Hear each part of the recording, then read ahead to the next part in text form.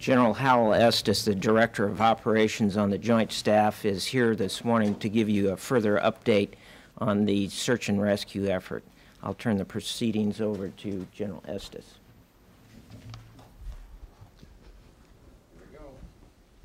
Well, good morning, ladies and gentlemen. You've just seen the U.S. Ambassador to Croatia and the Croatian Prime Minister with a press conference from the site. And what I will try to do is give some amplifying remarks, if I can, on the facts that we know from the search and rescue standpoint. The Ambassador and the Prime Minister obviously covered a lot of the detail there, but I think I might be able to add a few more comments from the military's perspective to be of some help. Let me just again use a couple of slides which I think might be useful in describing the overall incident. Again, obviously we are confirmed now where the crash site is. It is about 3 kilometers to the northwest on the top of a hill, as you heard Ambassador Galbraith describing. The photo that I showed you yesterday again pretty accurately describes the location. I think with a picture of a T-43 here, I know there's a lot of questions. You heard questions asked of the people there about the black box issue. I think it's safe to say that we have done everything humanly possible on the military side to ascertain whether this aircraft had flight data recorders or voice recorders on board. And the answer we get back continuously from people who are responsible for this aircraft is that it was not equipped with either. What the Croatian Prime Minister is describing as black boxes, I cannot tell you, but the information we have is this aircraft was not equipped with what you would consider black boxes, the voice data recorder or the data recorder itself. The reason is that the aircraft was procured as a training aircraft originally, and so when it came, it was not equipped with that from the factory, as normal aircraft of this kind that are used for commercial uses would come with those kinds of recorders. If we get any definite information that changes what I've just told you, we'll get back to you as quick as we can.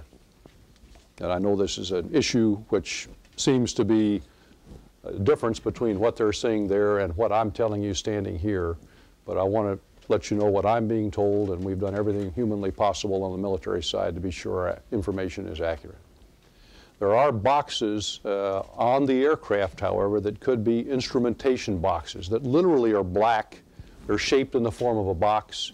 It's navigation equipment and things of that kind that somebody might construe as being one of these type of black boxes. In fact, the black boxes that are on aircraft are actually orange cases, not black cases. And so that might be where the discrepancy is coming from. But we'll continue to pursue this, and if I have any additional information that is made available to me, I'll be sure to get it to you right away on that issue.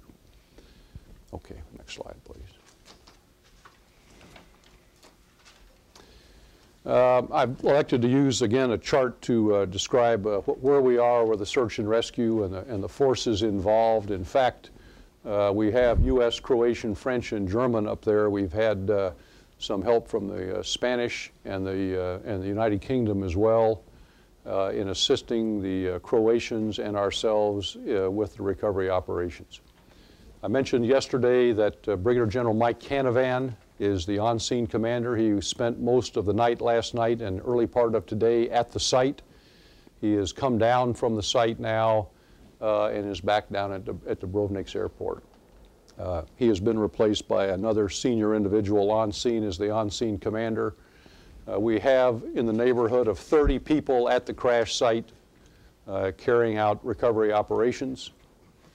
The manifest issue, again, you heard this discussed with the ambassador and the Croatian Prime Minister. There is a slight discrepancy. We have confirmed that there are no survivors and recovery of remains is in progress. 33 remains have been recovered. And so you look at the number of saying 35 on the manifest versus 33 remains, there appears to be a discrepancy. We can only say that the search has been extensive It is continued, as you know. A number of checks of the area has been made, and will continue until this issue is resolved one way or the other. Was the crew member a lady? The crew member that survived the crash that died en route, I can confirm to you, was a member of the crew, and it was a lady. She did die en route to the hospital. They got her into an ambulance out of the crash site, which is a very difficult process in and of itself, and did take her en route to the hospital, but she died, as you can see from the slide here, en route. Do you know if she was in the tail section? I don't have any additional information on that. The Interim Accident Investigation Board, the Mishap Board, is on its way. You heard the Croatian ambassador say it had just arrived. Again, he has better information than I because he's there at the scene. We've been trying to get the team in since very early this morning, European time. They've had a number of weather problems at Dubrovnik, but it looks like the team is now on the ground and will very quickly move up to the site to begin the investigation. And we've already talked to the last issue about the flight data recorders and voice recorders. I think with that, I'll go ahead and take your questions, and we'll go from there. Brown's body been recognized or otherwise positively identified? Yeah, I think what I need to say about that is that the recovery operation continues, and we know that there are no survivors. The objective is now to get that done. The issue of positively identifying remains is not something that's normally done on the scene. Those people are up there to do the recovery operations, and so once that process has been positively completed in terms of identification, the information will be made available. General, what did the air traffic controllers say when they realized that the plane was off course? I have no information. Again, this is something that the accident board will get copies of, as to exactly what the conversation was that transpired between the tower and the aircraft. That's not been made available to me. Obviously, those things are what we would use the term impounded, because they are protected so that nobody can tamper with them or lose them or whatever, so that they can be made available to an accident investigation. And I, in my position, have not sought out that information. That's for the accident investigation to pursue, not for me. Yes, sir. General, can you release the manifest now? It's, again, not my position to release the manifest. This is obviously a very sensitive issue. They want to ensure that the families, the loved ones of the people who were on board the aircraft have been notified. Once that is complete for the series of people, obviously Secretary Brown's family has been notified, but all of the dignitaries that were traveling with him, the members of the Commerce Department, the Croatian families involved, and the U.S. service members' crews. Once we are sure that that is complete, I feel certain you'll see the transcript, or the list released. The State Department. It'll be a simultaneous release, I would think, with the U.S. service members released here, the Croatians releasing the names of their lost members, and then the Commerce Department probably releasing the remainder of the names of the State Department. Carl, if I could ask you a little bit about the approach. I don't want you to tell me what caused the crash. I understand you can't do that. Right. He was flying an ADF approach, or an NDB approach. NDBs, my understanding, can be affected by weather, specifically lightning. Is that being considered as a factor in the investigation of what caused the crash? Sure, Carl, I think everything that you can come up with is going to be considered in trying to determine what caused this accident. That's the purpose of the accident investigation team. I can guarantee you that they will be extremely thorough in their analysis in trying to determine the causes of this accident. General, are you, first of all, are you standing by your statement yesterday that there was no communication prior to the crash indicating any difficulty, whether it be off course or any other problem?